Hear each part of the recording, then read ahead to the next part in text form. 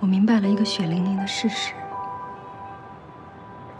世界上最残酷的事，不是生死离别，而是我只能借着一个几年前的名牌包，打着专车来同学会，而他却能开着跑车，拿着这一季的最新款，跟我宣誓他对我男朋友的主权。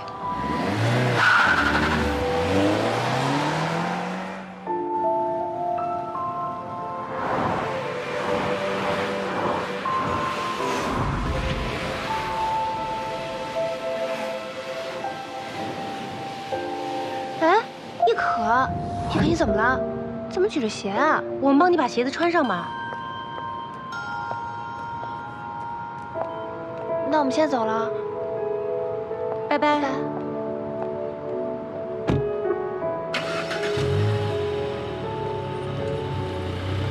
Yike，你怎么还没走啊？